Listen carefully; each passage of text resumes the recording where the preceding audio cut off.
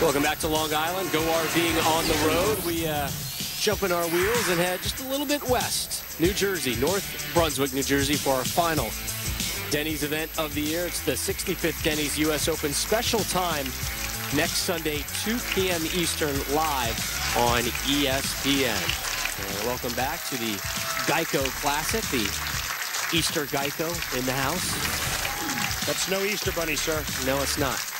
He doesn't deliver candy. He delivers good rates on car insurance. Love it.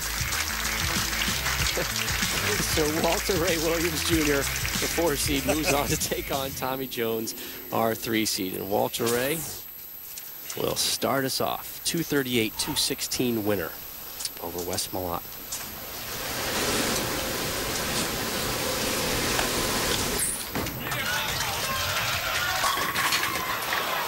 Now, Walter Ray was working off of 5 consecutive strikes. That's how he concluded match number 1. And he leaves the 10-pin. That's the 3rd time he's done that today. Did you miss something in the that second strike on the 10? I don't have to say it every time, do I? That's why we have our fans out here to hold the signs. But I promise you, Randy, I will up my ham bone game. Rob, you were ham boneless in match number 1, just so you know. There's Tommy Jones, native of Simpsonville, South Carolina, 11 tour titles, including one this year. He won back on January 6th, the ConstructionJobs.com Championships out in Reno, Nevada.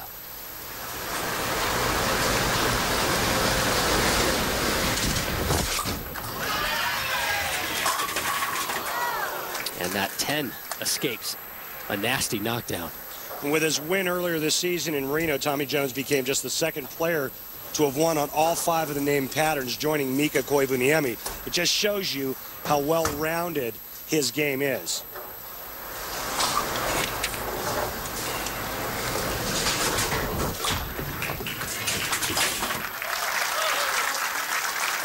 Jones actually won his 4th career title here at this venue in the 04-05 season.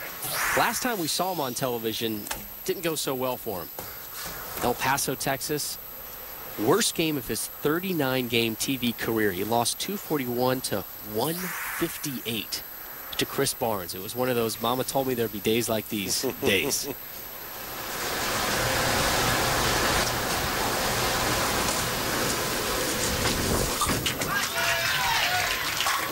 Snaps in for a strike. That hit the pins really hard.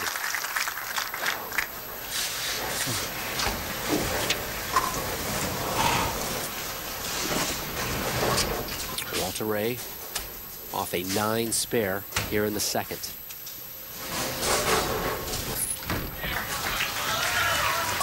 There's a strike from the Hall of Famer as we take a look at our Motel 6 matchup. The number 3 versus the number 4 seeds. Jones taking on Walter Ray Williams Jr. And Walter Ray very much in the thick of the Player of the Year race, sitting 2nd right now.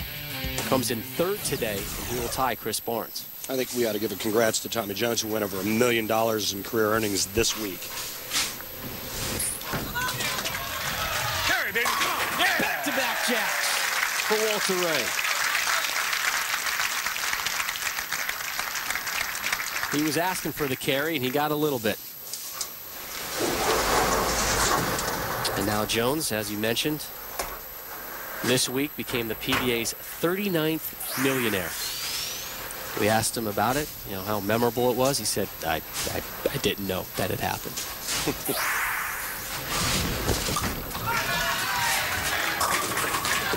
Punches down another 10 pins. Tommy Jones flirting with the outside part of the lane. That big high backswing creates a lot of ball speed. And look at that angle of attack. When we talked to Tommy last night, I said, Tommy, how'd you play the lanes this week? He said, well, I threw it really hard. He said, Randy, this is the most hook I've ever seen on tour. But keep in mind, Tommy's only been on tour since 2000. You know, back in my day, and Walter Ray backed me up on this. He said, if Tommy thinks this was a lot of hook, he should have bowled back in the 80s. 2 different bowling generations meeting here in Long Island.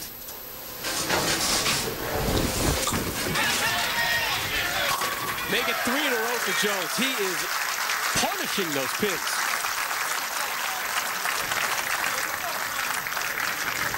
Tommy Jones back in Tulsa, 05-06 season on this very cheetah pattern, almost bowled 300. He throws a lot of strikes on this pattern, likes this pattern. Right now, he's trying to take down the greatest ever.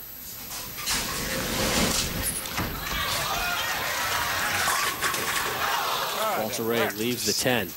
He's had problems with that 10 today. Perfect for a ringing 10. He did no bowling during the week off on the tour. His response to that, I've been bowling well. If that ruins your game, you're in trouble. He said the biggest problem, and this is the first I'd heard of that, would be the size of his thumb due to the swelling that occurs when you're constantly rolling the rock. Take a break from it, swelling goes down. What was your response to the swelling of the thumb? You could never take time off, right? Yeah, I mean, when I was a full-time player, I had to bowl 6 days a week.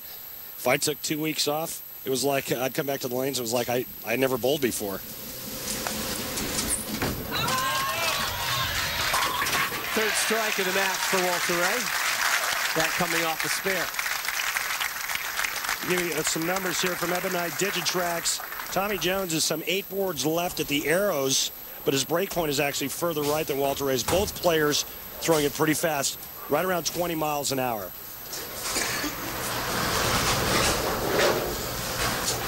I'm taking off my jacket. Tommy Jones has an opportunity for a 4-bagger. There's another term for it, I believe.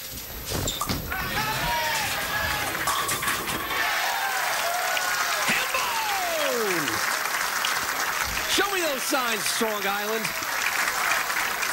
You see the Easter Bunny loves ham bone?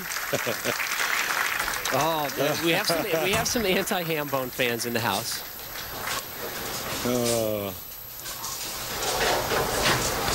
Good stuff, my friend. Good stuff.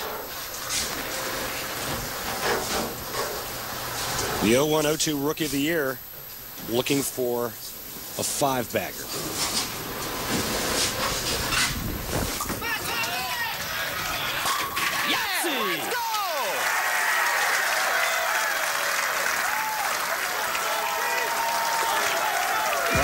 Jones cooking with fire, looking to become the only bowler to have won at least 2 titles in each of the last 4 seasons. He's up